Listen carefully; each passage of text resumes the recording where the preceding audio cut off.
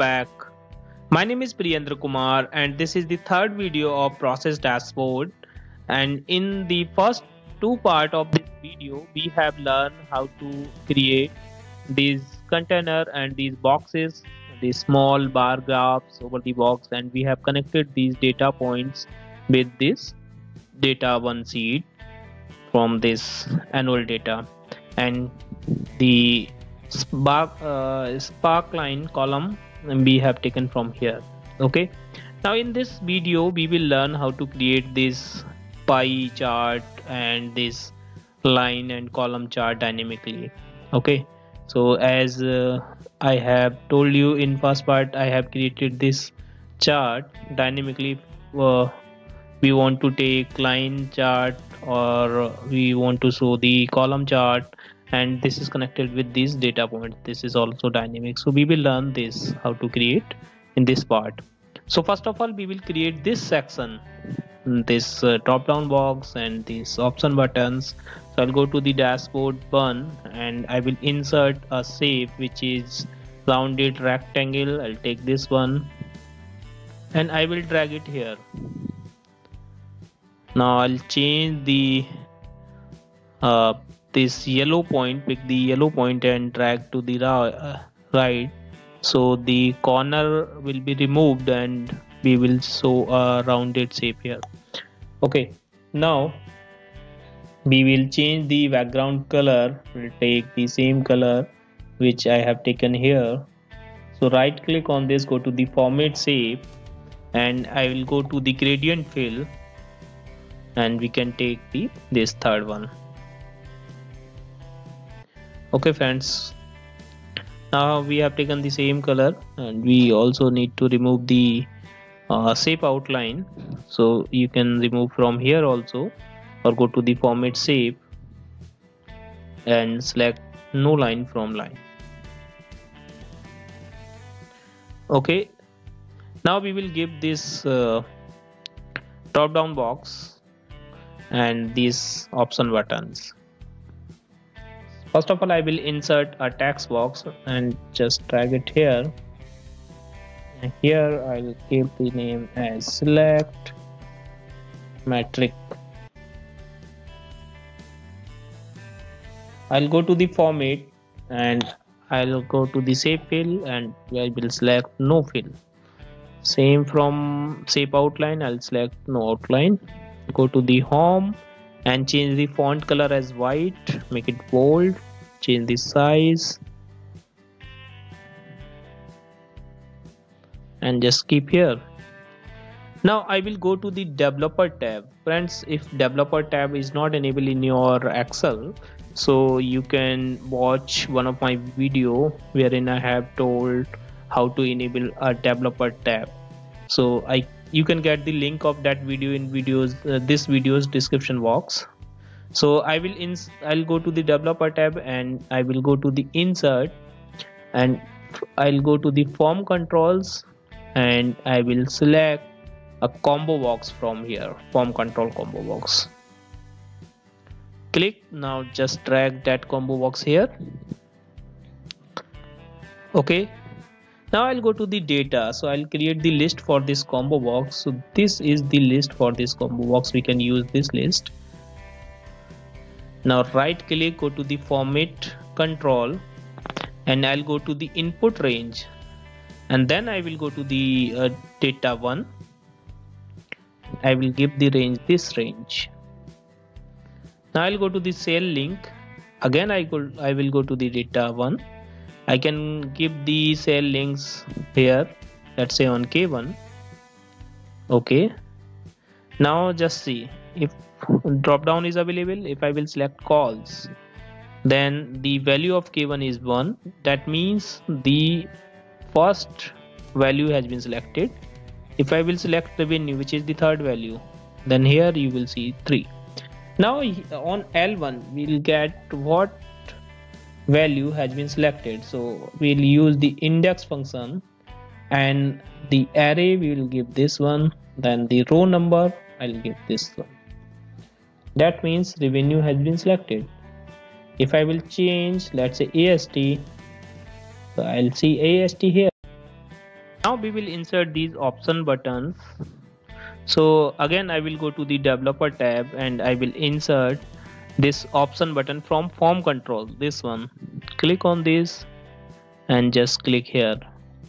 Now just copy this option button and paste again. Just keep it here and just keep it here. So now I will remove the text of this option button. Similarly for this.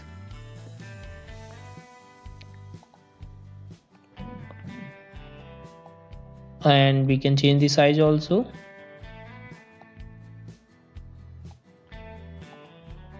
We can keep here. Now right click on first option button and go to the format control. And here we will give the cell link. So I'll select go to the cell link and I'll go to the data 1 and I can select M1. Okay. Now click on option button first option button. Here you will see 1 on M1. Click on second option button, then you will see 2. That means which option button has been selected. Let's say if I will select first option button, then here will be 1 and second, then you will see 2 here. Okay, now we will put this image or this chart image. So as I told you in first part of this video, I haven't used any kind of outside image to create this dashboard. So the first image we can take this one from symbols. So I'll click here, go to the insert and go to the symbols, and here in fonts I'll select Webdings, which is already selected, and I'll scroll it down.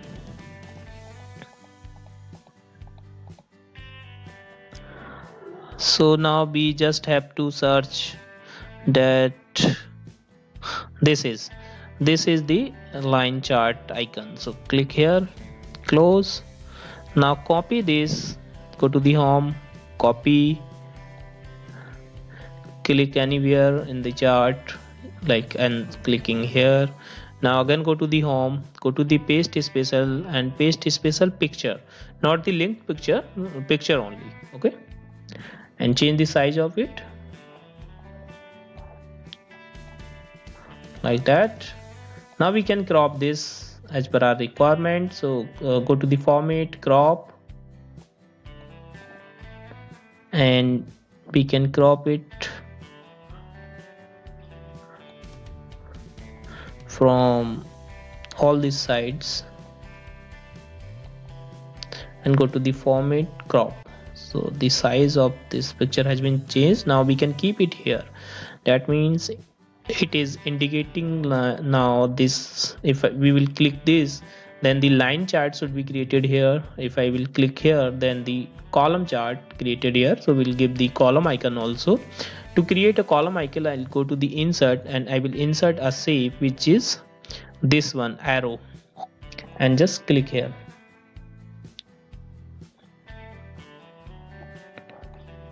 Sorry, let me delete this. I'm going again to shape and I'm selecting this arrow and press shift key, then just drag it here and we'll get this straight arrow. Now go to the format and I will rotate this as 90 degree. I'll go to the format and will change the color from here, from shape style. Now copy this and paste here, and now go to the format and rotate on rotate left. Now we can keep it here. Now go to the format, go to the insert and we will insert a simple rectangle, this one, and we can keep this rectangle here like that. Go to the format, remove the shape outline, no outline, and fill as any color. Let's say I'm taking this one. Now make the copy of this and paste here, another copy of this and paste here. Size this, change the size for each bar. Let's say I'll take 4 here.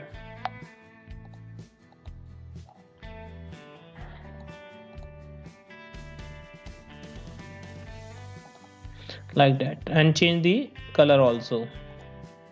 Take any other color here, any other color. Let's say that. Okay, so our icon for bar chart is ready. Now select all these shapes together, arrow, this arrow, right click and make the group and change the size of group like that, and just keep it here. Now it's indicating this is for the bar chart and this is for the line chart.